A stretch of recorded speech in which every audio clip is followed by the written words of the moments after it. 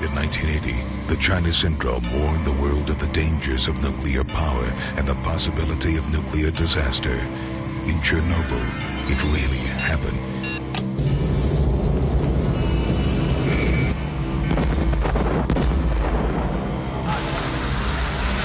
The lid has blown off the reactor. It's exposed.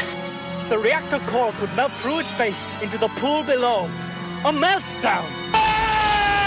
They tried to keep it a secret. They will say the land is safe, but they will lie. But soon the whole world knew. It seems clear that in Chernobyl, a nuclear reactor may be burning out of control. We have resources they're going to need. For Dr. Gale, it was a chance to save lives. We're doing the very best we can for your husband. The final warning. The radioactive fallout couldn't be stopped at the border, and neither can anything else. The story of escape. People just want to get out. And fear. What if there's something wrong with the baby? Compassion. And courage. I just want to save lives. John Voight.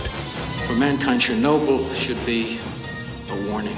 Sammi Davis. If he came all this way, he must be very special. And Jason Robards. Tell him I am a doctor. That I first came over here in 1922 to fight a typhus epidemic. What happened in Chernobyl was more than an accident. It was the final warning.